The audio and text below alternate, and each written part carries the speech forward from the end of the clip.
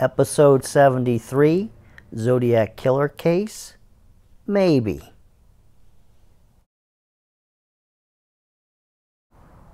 Reasons I think Gary Poste could be the Zodiac Killer. Gary's timeline fits to the crimes and murders.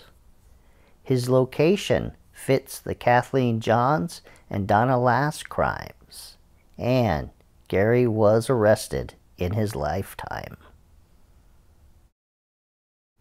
This is a list of the Zodiac's letters to the newspapers and a few other people. And if you look at this list, you'll notice a lot of 1969 and 1970 letters.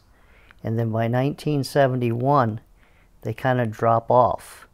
And that is supposedly the time that Gary moved to the western Sierra Nevada mountains of California, kind of the gold rush area, a little south of that. And so he fits in perfectly with this timeline of the letters. And you'll notice at the bottom here, when we get to the bottom of the list,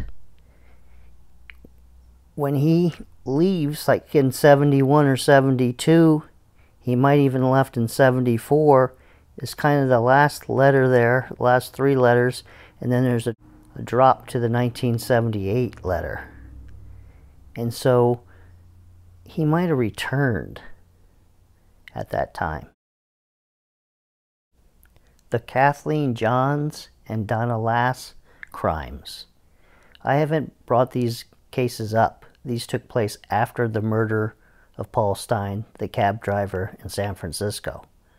But if you look at the location of Gary Poste's house, he is way south of Lake Tahoe, where that crime happened with Donna Lass, where she was murdered. And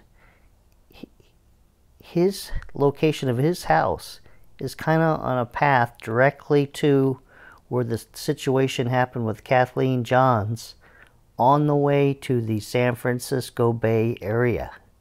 You would take that route to get to San Francisco, or you could take that route to get to San Francisco. It lines up perfectly. So this is another reason that Gary Poste seems like the Zodiac Killer. Then you have this arrest for spousal abuse at the end of his life. He might have been abusing her since the time that he met her, and since he was really old and frail, someone finally called the police on him. And this last tidbit, that his father was a lifetime member of the Moose River Fish and Game Club, meaning that he probably was a hunter his life, and then Gary also was a hunter. Reasons I do not think Gary Poste is the Zodiac Killer. There needs to be a connection to the San Francisco murder. The physical description doesn't seem to match him. And there's not enough evidence of a maniac's behavior. Did Gary Poste live in San Francisco? Did he work in San Francisco? How would he know that this neighborhood, the Presidio Heights neighborhood, would all be quiet on a Saturday night and he wouldn't be seen? So that's something that's missing. Additionally, the Zodiac's description doesn't match Gary Poste's description, in my opinion. The Zodiac Killer was supposed to be barrel-chested, had a widow's peak, was balding like a widow's peak, and he was 200 plus pounds, maybe as heavy as 250 pounds. As you can see, my suspect matches that description more so. And finally, the suspect doesn't seem to have any maniac behavior. Like he has a whole bunch of dead animals in his house, or he's got a bunch of unsent letters in his basement, or something, or a huge arrest record, or something that would stick out that make him look suspicious as all get out. Well, this ends this episode of Unsolved, and in the next episode I'm going to introduce a new suspect that was brought about by this discovery that was made about Gary Poste. And I'll explain that to you tomorrow. So I'll see you the next time. Okay, here I found this on Ancestry.com. And so there's Gary Francis Poste and where he was born and when he died.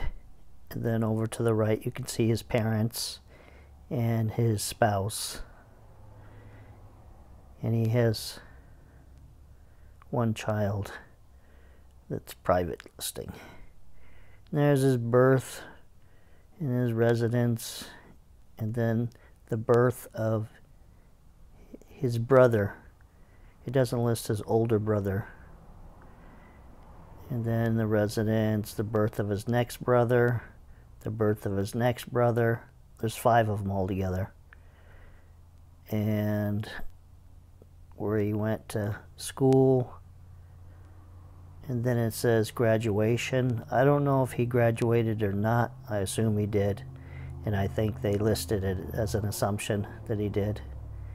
Then he enrolled in the military, enlisted, excuse me, and so I don't know about that. I just went by this. It's pretty detailed though. And then the automobile accident, I found that on the internet through a site, New York Historic Newspapers. And then the military. And then it has this 1965 March Air Force Base in Riverside. I don't know where the hell he obtained that, but I assume that's correct also. And then the newspaper story. His marriage, 1971. His residence in Groveland, California, up in the mountains of California, kind of gold mining country. And this business, and I'm going to come back to that. And then his father's death. And then his retirement from the Pine Mountain Painting Company that he started, I guess. And then his mother's death. And then these 2 arrests. And then his death and cremation.